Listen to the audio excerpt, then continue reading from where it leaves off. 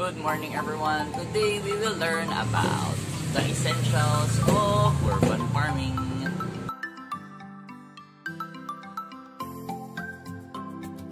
Dami kasi nagtatanong sa akin simula nung lumabas yung isang video ko about this. Biglaan kasi spur of the moment. But this time nahanap ko na. Nahanap ko na yung tamang mga questions at yung mga dapat isagot. So, dami natanong, ano ba yung kailangan mong gawin sa urban farming? Pwede ba yung sa condo? Pwede ba ito? Pwede bang itanim itong mga ganito? Ang daming mga questions. So, from that, and due to my experience ko na rin nag-urban farm, na kakamap ako ng mga kailangan talaga. So, you can also browse sa internet. It's not just me, pero sa mga internet, hanap kayo ano ba kailangan para sa urban farm. Kasi iba, tanim lang tanim, hindi nila alam. No? So, ito yung mga essentials on urban farming. So, stay tuned!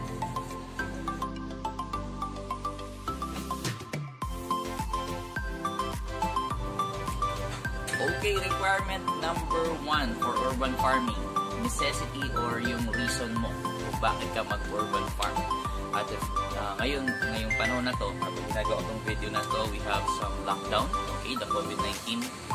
So, nagkaroon ng problem or shortage on food production. So, medyo late na kasi almost 1 month na yung pero beforehand, dapat naka-prepare ka na for this type of problem. Pero most ng urban farmers, kaya nila gusto na magtanim is one reason, they will have fresh produce. Fresh produce, gusto nila sariwang gulay, gusto nila walang pesticide, walang herbicide, then sabi nila organic. So, discuss ko yung organic some other time. Pero, kung ikaw nagtanim, alam mo yung nilalagay mo sa food mo. So, yun yung pinaka-reason nila. Gusto nila sariwang gulay, gusto nila walang harmful chemicals na isinasama dun sa food nila. So, yun yung pinakaunang reason or yung pinakaunang essentials. Yung reason mo kung ba't ka nagtatanim. Hindi yung, ay, tanim tayo ng gulay. Bakit? Lalang, tanim lang tayo. Tanim tayo ng halaman. Bakit? Lalang, gusto ko lang. Yun yung mga, yung mga reason. Pero kung deep ang reason mo, you will enjoy urban farming. Like me, gustong-gusto namin ang herbs ni Mrs. Especially for basil. Yan, dami kong basil dito. Ito from Makati, ang basils, and may 16 yan. So, we love eating pastas. So, yun yung pinaka-reason namin. Free herbs and vegetables. Yun yung pinaka-reason ko. Especially for basics. Especially for herbs, to be exact. Very imbis na bumili kami sa market, tinatanim na lang namin. And I have here, may ginagawa ko rin, yung chives.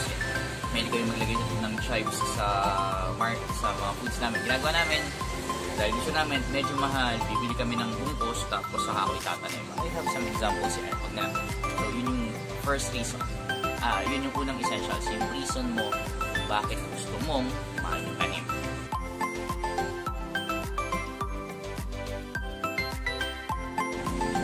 Okay, next reason or next requirement kung bakit ka mag-urban farming. First, una yung rason mo kung bakit ka magtatanim, yun yung unang requirement. Pangalawa is space. That's the second requirement for urban farming. Ba't ko sinabing space? Okay, yung lugar na pagtataniman mo. Okay, for me, in my case, itong pinagtataniman ko is 1.5 by about 3 to 4 meters of open space. So makikita nyo medyo magulo. Actually, nice ko na yan. Okay?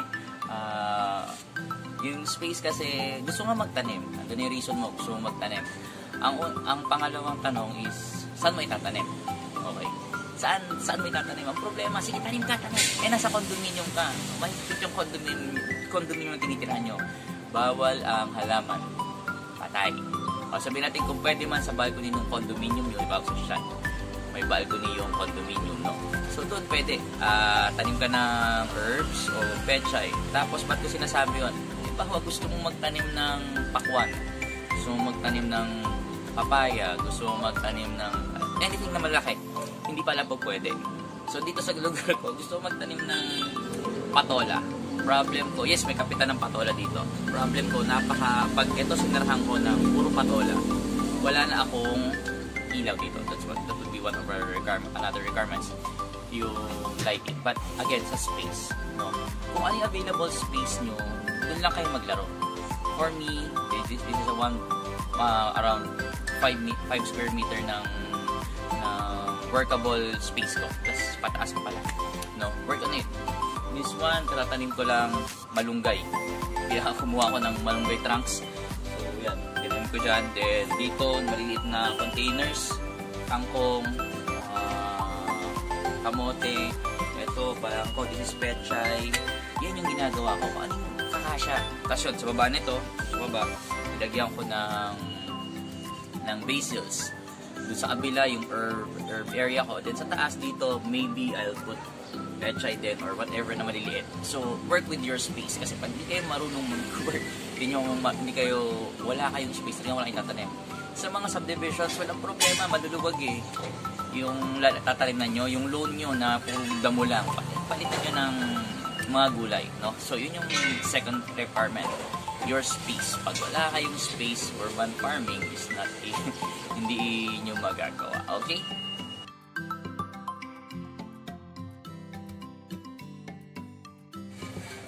At yun nga, yung last video ko, meron tayong promo nun or meron akong question nun, no? So, dalawa lang po ang nakasagot and automatic. Dalawa rin po silang mananalo. After this COVID, after our situation now, papadala ko yung mga seeds sa kanilang dalawa. I-announce ko na lang down below kung sino yung mga yon at I will be requesting for your mailing details. Okay?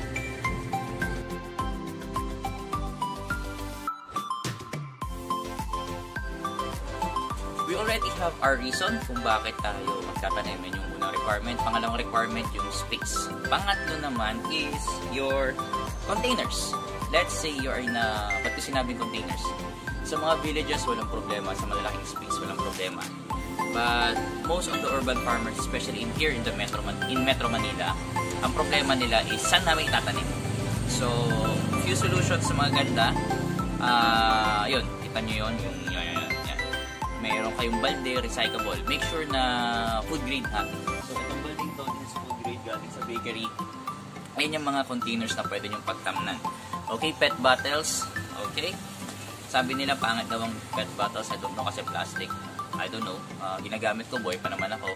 Tapos, ito, yung mga nabibili sa SM. Then yun, pwede red. Itong mga crates na ito, pinupulot-pulot lang. No? So, containers. Maraming paraan para makatipid na hindi na kailangan bumili ng mga pasok. Pet bottles. Then, yung nakikita nyo nga yung previous videos ko, yung sa styrofoam o styroboxes, styrofoam fruit boxes na ginagamit ko sa hydroponics. Just use your creativity. So, maraming pwedeng gamiting containers na hindi na kayo kailangan bumili.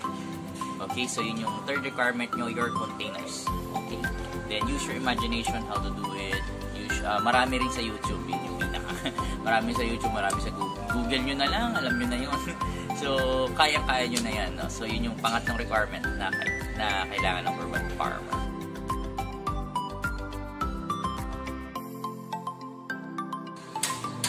Okay, question for the week. Okay, so question for the week. Walang question, but para manalo ng raffle. Para manalo ng raffle for this week, down below, okay, down below, what will you do? Comment nyo with a picture yung lugar na pagtatamnan nyo. Then sa baba nun, comment down nyo rin kung ano yung mga halaman na gusto nyong itanim. Then I will prove it. Pag in-approve ko, ibig sabihin, pasok na kayo sa raffle. Ano pa yung gagawin? Like, share this video. Like and share this video. And also all other social media announcement. Ilan po mananalo for this week? Another two person ang mananalo this week. Okay, so thank you very much. See you again next week.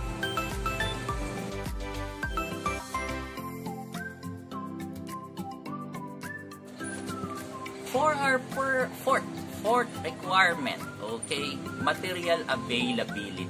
So, ito yung pinakamalaking hindrance natin sa ngayon, yung material availability. Like me, medyo trinopa ko yung mga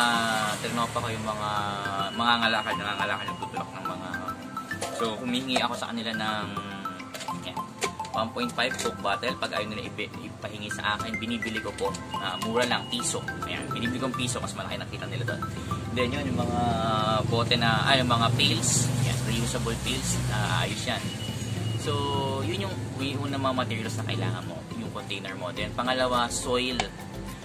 No? So, for now, we'll discuss with soil and hydroponics. Yun yung urban farming na techniques na ginagamit ko.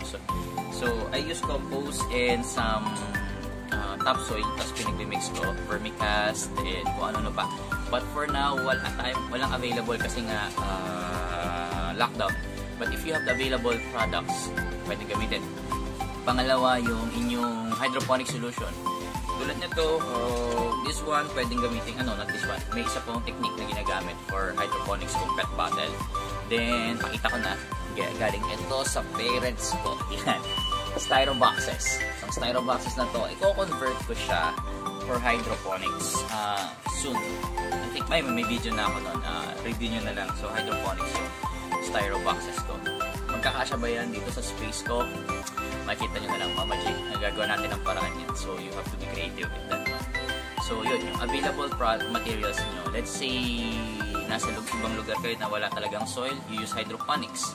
Medyo cheaper and faster magpatubo kung hydroponic system. Pag lupa naman, mas maganda lang, mas viable lang. Mas may pros and cons ang lupa at hydroponics. No? So, pag-aralan nyo na lang. I'll make another video for that one soon. So, yun yung fourth requirement natin, your materials. Okay? Nga pala, seeds. Yun din, kung ano yung available nyo. Like me, ito. Hindi po galing sa seeds to, hindi po galing sa kamote, bunga ng kamote at saka yung etong kangkong. Binili lang, nung namalengke lang kami, tinira lang namin yung mga tops nila o yung tangkay, tinanim na namin. So, same with the malunggay. Yan, itong malunggay na to. You don't need malunggay seeds. Hanap lang kayo ng magulang na puno. Hingin nyo sa kapitbahay nyo, putulin nyo. This one, hiningi ko sa kuya ko. Last Sunday, kumuha kami dun sa bahay ng parents namin. Okay, so yon, materials.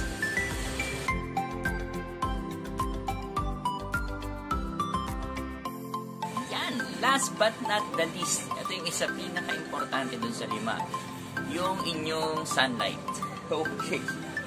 Paano po ba check yung sunlight? Sa umaga po, total mahabang oras natin ngayon para bantayan yung araw. Tingnan nyo yung direksyon ng araw sa lugar nyo, no? Meron po merong nagtatanim, tanim. Hindi niya napansin yung sunlight requirement nung tinatanim nila.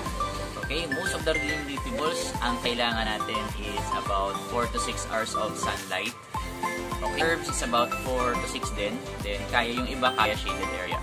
Then, yung mga fruiting vegetables natin, yan yung medyo kailangan ng 6 to 8 hours of sunlight or beyond that. Okay? O 5 hours, kaya mag-tolerate ng iba. So, yun yung sunlight requirements. For my case, in my case po, dito sa lugar ko, I have morning sun sa isang area lang. Itong sa likod ng camera. Yan. Hindi ko na papakita. No, yun yung sunlight area. Then dito is afternoon sun na to na sobrang intense. No? So kung meron kayong sunlight problem, work with that. Hanap kayo ng mga halaman na pwede nyo pa rin itanim or yung gusto nyo pa rin na nag-require ng konting araw kung wala talagang sunlight. Pag meron naman kayong sunlight, kayang-kaya, yan, sige, magtanim kayo. And worst case scenario, pag wala talaga na talagang hindi kayo pwedeng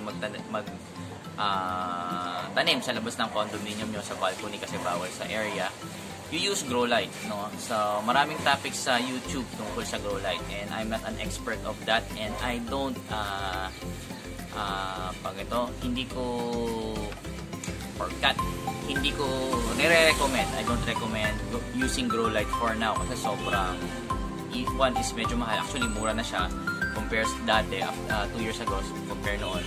Mahal noon, ngayon medyo mura na. Then, medyo gagastos kayo ng kuryente. Kung naka solar panel naman kayo, walang problema. So, grow light is your last resort of having your sunlight or your lighting requirement for your plants. So, yun po yung mga 4 or yung 5 requirements nyo to start your urban farms. Okay? Hope you learned.